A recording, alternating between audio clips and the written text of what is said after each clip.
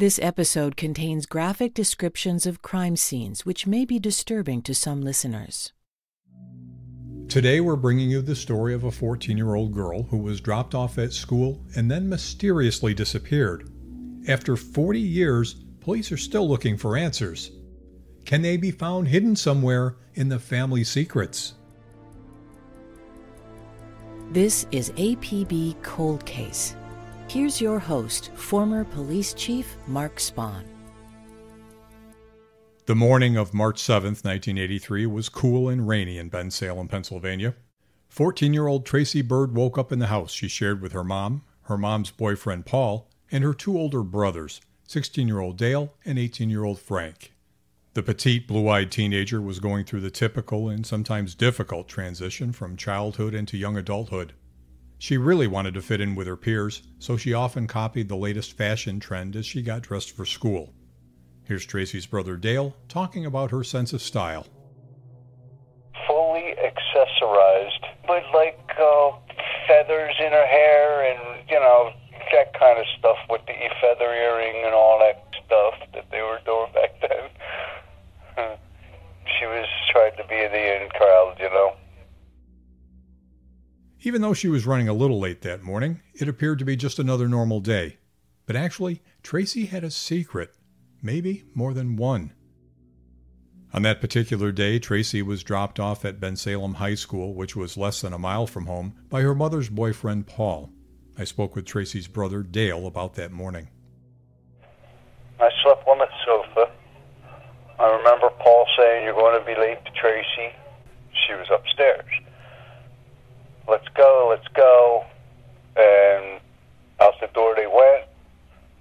Next thing I knew, Paul was coming back in the room, into the house, and it's pouring outside. So you think nothing of it, At that point, you plop your head back down, you go back to sleep. Tracy didn't come straight home from school that afternoon, which wasn't totally out of character for her. So at first, her family thought she may be with friends. But as darkness fell and the evening progressed, still no Tracy. Again, here's Tracy's brother Dale. Well, she never came home. It had to be the next day that Mom called the school and found out that she was suspended and wasn't even supposed to be there. Tracy's mother, Jean, reported her daughter missing, and police began an investigation. According to the family, Tracy was a normal teenager. It appeared that she had a good relationship with her family, especially her mom. Jean's boyfriend, Paul, was also questioned, as he was the one that claimed to have dropped her off at school that morning. When asked, he denied any knowledge of her disappearance. As Tracy's brother mentioned earlier, Tracy had actually been suspended from school, and according to authorities, she was not allowed to attend classes until there was a sit-down meeting between school staff and her mother. And we don't know why, but she was hiding that fact from her mom for at least a couple of days. We were unable to find any information on the reason for her suspension or where she'd been going during the previous days that she hadn't been in school. Investigators questioned teachers, friends, and classmates, as well as neighbors in the area, but there were no solid leads. Some thought that Tracy may have run away. She had done that once before. And according to published reports, there were rumors circulating that Tracy was pregnant. We spoke with Danae Boschel, a friend and classmate of Tracy's. She told us that the weekend before she disappeared, Tracy had confided in her. She didn't get her period, and that's how she knew. She had been about a month pregnant, and she was a little girl. In the days and weeks that followed her disappearance, Tracy's mother made a public appeal, hoping that Tracy would hear her message. Just come home. But no new leads surfaced, only an occasional sighting which never resulted in any substantial information leading to Tracy's whereabouts. In school, Tracy sat behind her friend, Danae Boschel, in first period algebra class. She told us that she thinks about Tracy often. He was a good friend and a good confidant. He was a sweet kid, and I miss her. She was a good friend. He really was. Tracy's brother Dale also shared some memories of his sister. She was going to Bensalem High School. She in her first year. She loved music. She loved dancing. She loved the movie Grease. And she was a bright light. She's an amazing young lady. One morning on a rainy day, she went to school and never came home. Some of the investigative leads that police would explore today weren't available in the early 1980s. There were no smartphones, no tracking her movements through cell phone towers, and there were fewer surveillance cameras than we know today. Weeks turned into months, and still no sign of Tracy, who would have turned 15 during the summer of 1983. The lack of movement in the case was stressful on the family, and there was added tension at home. At the time of Tracy's disappearance, her mom, Jean, had been seeing Paul Greenwald for about 5 years. And there's quite a backstory here. Here's Tracy's brother, Dale. They were together since 77, since my mom and dad's divorce. In fact, Paul was my dad's friend. And we had horses. But my dad caught them in the stables. That's what prompted the divorce. Dale told me that Paul was abusive toward his mom. Paul was hitting her. We knew it. We'd actually sit around, me and Frankie would sit around with baseball bats waiting for him to slip up. But she'd hide in a room for days. And to really understand the dynamics of their relationship, we need to go back even further. Back to November of 1980. 3 years before Tracy's disappearance, Gene Byrd had broken up with Paul Greenwald. But Paul wasn't one to let go easy. He reportedly forced his way into Jean's apartment where she was with another man. News reports say that Greenwald stabbed the man and fled with Jean. Jean's son Dale shares some of those details.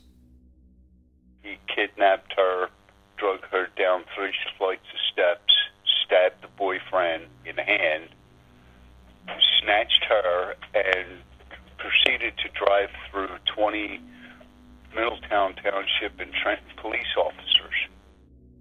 In that incident, Greenwald allegedly took police on a 12-mile chase that ended with him crashing into a tree. After being treated for his injuries, he was charged with felonious restraint, burglary, assault, and other charges. Ironically, it was Gene Byrd who testified in defense of Greenwald at his sentencing for the burglary and abduction charges. It's not uncommon in domestic violence cases that the victim becomes protective of their abuser. Victims might feel intimidated by them or reliant on them for financial support, or they may be hopeful in assurances that he'll stop the violence. According to the Doylestown Intelligencer newspaper, the deputy district attorney asked the judge to sentence Greenwald to jail, but instead, the court gave him probation. The DA indicated that decision was most likely influenced by Gene Byrd's testimony. She let him back. My mom made some very ridiculous choices sometimes. The first one, of course, was bringing him back into our lives. No doubt, letting Paul back into their lives back then was a bad decision. But was it a fateful one as well? The stress and grief caused by Tracy's disappearance took a huge toll on Jean's already tumultuous relationship with Paul. It got to the point where they weren't paying their rent, so the two split up again. Jean and her son Dale moved in with a friend at the Country Commons apartments. Her older son stayed with one of his buddies. They were away from Paul, but still concerned how he'd react to another breakup. Only time would tell. It's now been 7 months since Tracy's disappearance. The investigation has not produced any strong leads. The case has gone cold. But then, in the fall of that year, something shocking happens. On October 7th of 1983, Gene Byrd, dressed in blue jeans and a white sweater, told her son that she was going out, and she left the apartment heading for the parking lot where her Ford Pinto station wagon was parked. When she didn't return home by the next day, her family reported her missing. It was not normal for her to go off for any length of time without letting someone know. Police questioned neighbors, but there were no reports of a scuffle, fight, or anything suspicious in the area. Her car was still sitting in the parking lot, and it was eventually processed for any evidence in her disappearance, but nothing was found. Police believe she was being stalked and that she'd been abducted before she ever got to her car. I asked Dale if his mom knew that she was being watched by Paul Greenwald at the time. Oh, we knew. Me and her both knew. So did the lady who was allowed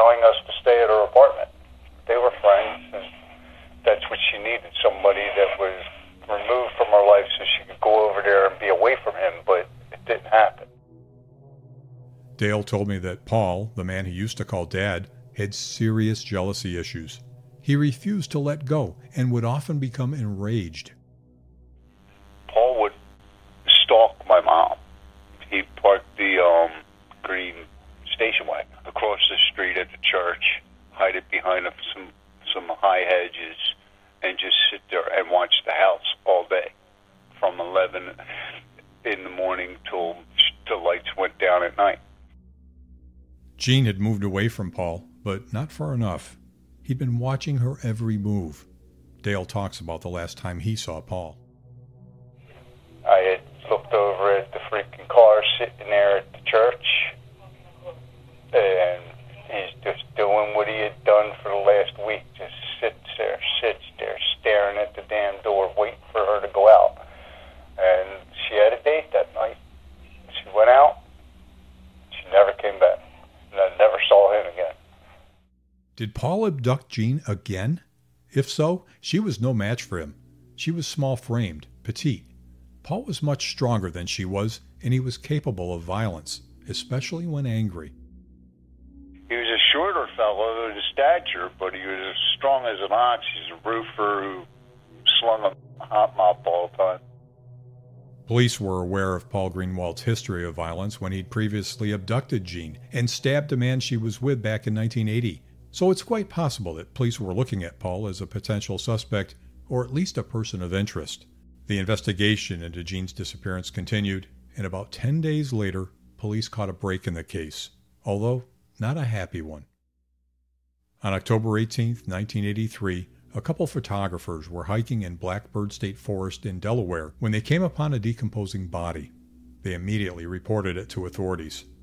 To give you some perspective on the location, Blackbird is a 5,000-acre state forest located about 45 minutes south of Wilmington, and it has over 45 miles of hiking and horse trails.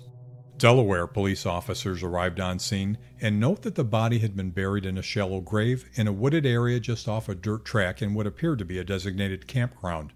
The victim's head had been bound with duct tape, and the body was partially clothed. The state of decomposition made an identification even more problematic. The body was taken to the morgue, and a physical description was sent over the police teletype to agencies across the eastern seaboard. Later that same evening, Bensalem detectives investigating Jean's disappearance reached out to Delaware authorities.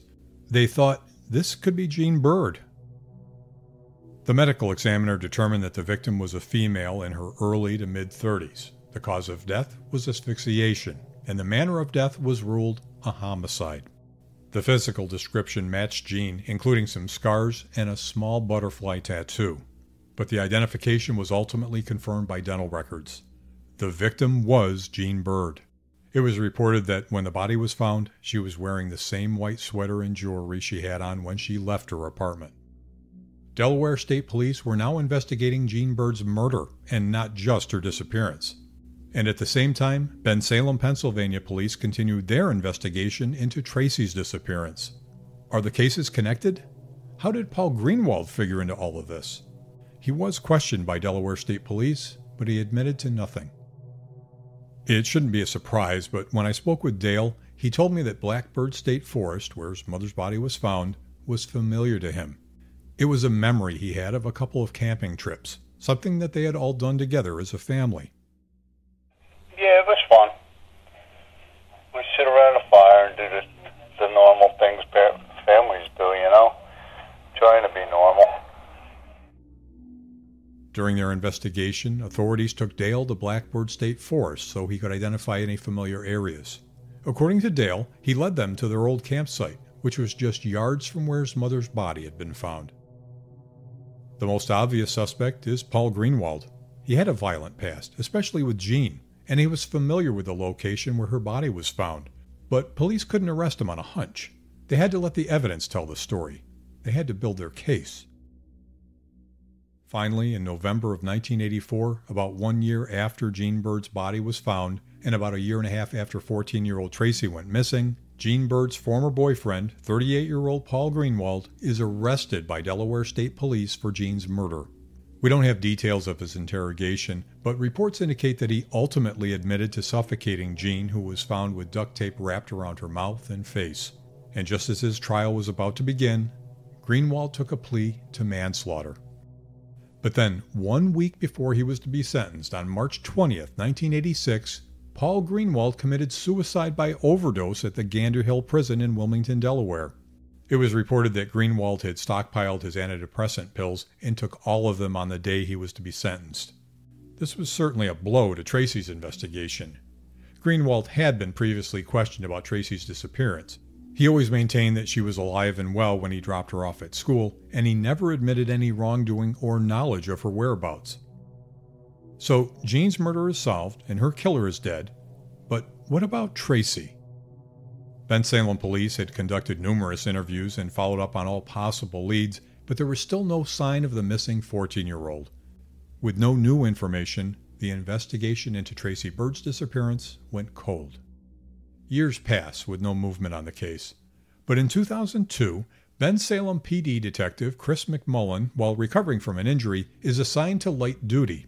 He's still working on his other cases, but he's handed a couple of old files, one of which was Tracy Byrd. He starts working the case. It was then 19 years since Tracy disappeared, so he has to go back to the beginning. Chris McMullen is now a lieutenant with the Bucks County Sheriff's Office. I asked him to take us back to the days leading up to Tracy's disappearance, and if he had any thoughts as to where Tracy had been hiding when she was supposed to be in school. I mean, I can only assume that she was laying low at a friend's house, if maybe somebody else was cutting, or she must have had some place to go. I would think, especially back in those days, if she had been walking around the streets, she would have been picked up for truancy. Almost 2 decades had passed, so I asked if he was able to re-interview any original witnesses. I have met with the brothers on a couple occasions, and they were really my only source of direct information from the family. I had spoken to other friends of hers. I met with her grandmother, her maternal grandmother. It appeared to me that, Tracy had a good relationship with her mother. I have no reason to say otherwise. I also asked him about the exes in Jean's life. There was exes questioned about both Tracy and then later on Jean's disappearance. And I know that Mr. Byrd, the father of Dale and Frank, when I was diving into this investigation, I wanted to get familial DNA from all of them. So I got it from the 2 brothers, and I got it from the maternal grandmother. And then I went to see Mr. Byrd, who at the time was living in New Jersey. And he was very honest with me. He said he didn't know if he was the father of Tracy. With his consent, I took his DNA anyway, just to be safe.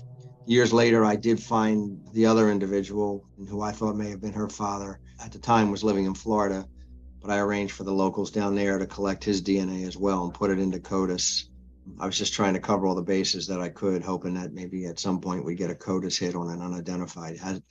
Hasn't happened yet. With fresh eyes on the case, McMullen comes across a new lead from an old Jane Doe file. Back in January 1988, something strange had been discovered at an abandoned distillery along the Delaware River about a mile from Tracy's home. A couple was walking their dog and looked down into an old well. It was concrete, rising a couple feet above the ground, with an iron ladder extending into the well. As they looked down, they saw a skeleton, and then they called police. The intact remains were recovered and taken to the medical examiner's office.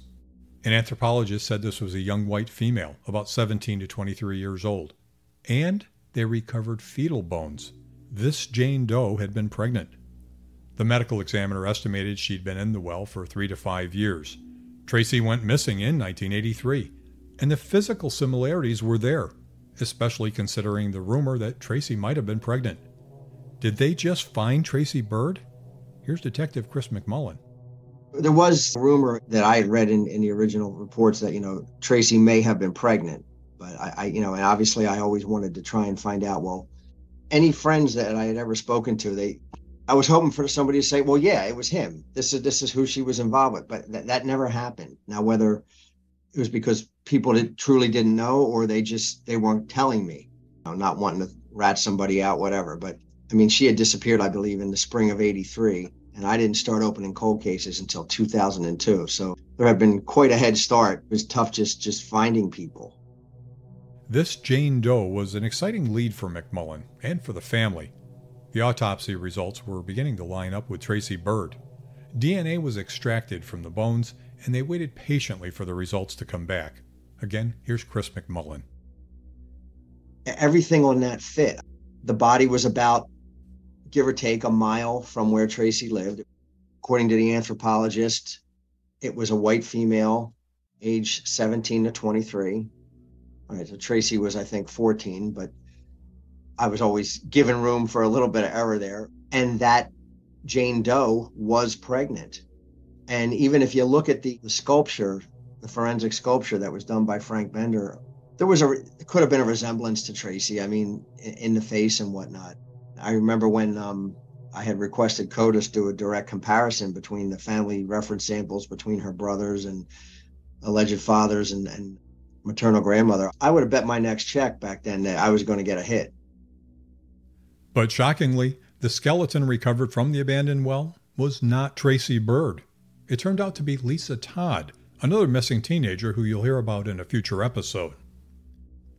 We really wanted to know why this Jane Doe was not compared to Tracy back in 1988, but we were unable to find an answer to that question.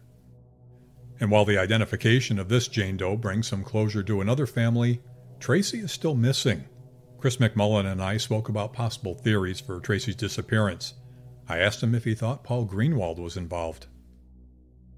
By the time I came along, in my opinion, circumstantially, he was my guy. I know that he was questioned about it previously, but I was not there, so I can't say how focused they were on him or how adamant they were, how hard they went at him. All I know is that he never made any admissions, and obviously they weren't able to have evidence to put it on him. My theory always was, this guy allegedly drove her to school that day, but I was told, well, she never attended school that day. In fact, she wasn't supposed to be in school. And, she was never seen again. In the meantime, obviously she was missing. I know there was at least one newspaper article with Jean holding a portrait of Tracy and pleading for her daughter's return. No more than 6 months later, she's murdered by Paul. And I always thought, well, she probably said to him, what did you do to my daughter? That's what I think. I don't know this. I haven't been able to prove it, but it just seemed to me that she probably kept saying, well, you saw her last. You saw her last. We know how it ended with him and her. As you've heard, Detective McMullen has given serious thought to Paul Greenwald's potential involvement in Tracy's disappearance. After all, there's a violent history there: kidnapping, assault, stabbing another boyfriend, and Greenwald's stalking of Jean. The original detectives may have felt the same, because reports indicate that Blackbird State Forest was searched for Tracy's body shortly after Jean's body was discovered there. No evidence in Tracy's case was found at that time. I asked Tracy's brother Dale if he suspected Paul Greenwald had anything to do with Tracy's disappearance. He said he thought it could be someone other than Paul. I also asked him if he thought there was any inappropriate conduct between Paul and Tracy. As far as I know, no. As far as I know, he made no sexual advances to Tracy. He might have. Another possible theory for Tracy's disappearance involves the pregnancy rumor. Here's Chris McMullen. If she indeed was pregnant, whoever was the father of that child, I believe Tracy was 14 at the time. The father was, if he was older. If he was an adult, he may have been worried about a statutory rape accusation. If he was her age, he was scared to be a teen parent. Who knows? There's always the theory that the father of her child may have attacked her and killed her as well. They're the two theories that I've always had. It's just not much to go on. It seems unlikely that Tracy is a runaway. It's more likely that something happened to her and that someone is responsible for her disappearance. While investigators are thankful they were able to solve the identity of the Jane Doe found in the well, they definitely have not forgotten about Tracy Byrd. Where could she be? Is she close to home? Is she somewhere in Blackbird State Forest where Greenwald buried her mother? They're not giving up, and the case remains open for Bensalem police. Here's Tracy's brother.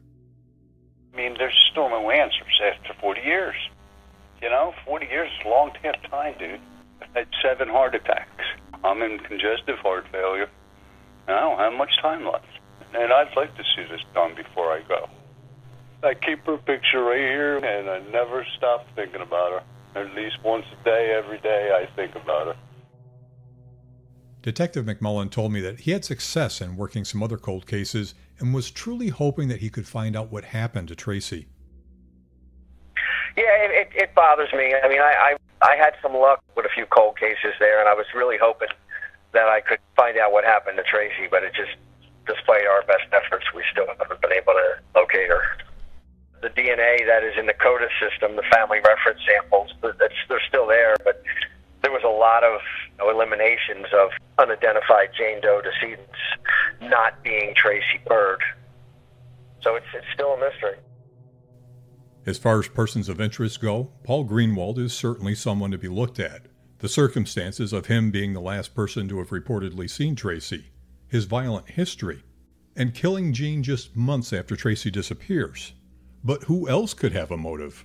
Could it be someone who wanted to silence Tracy about an unwanted pregnancy? Or is it someone else altogether? Detective McMullen has since retired from Bensalem PD and now serves as a lieutenant with the Bucks County, Pennsylvania Sheriff's Office. He still has the passion for working cold cases. He and retired Pennsylvania State Trooper Tom McAndrew have started a nonprofit organization called the Cold Case Initiative. Their mission is to provide assistance to law enforcement agencies to bring the latest technology to help resolve murders and missing persons cases. The Tracy Byrd case is still an open investigation. She's not been forgotten by her family or by police. Hopefully, someone out there has a piece of the puzzle that will help to solve this mystery. If you have any information about the disappearance of Tracy Byrd, call Bensalem Detectives at 215-633-3719. For photos, timeline, and a who's who for this episode, and for more information on the Cold Case Initiative, check out our show notes at apbcoldcase.com. Thanks for listening to APB Cold Case. Tell us about your cold case at apbcoldcase@spawngroup.com.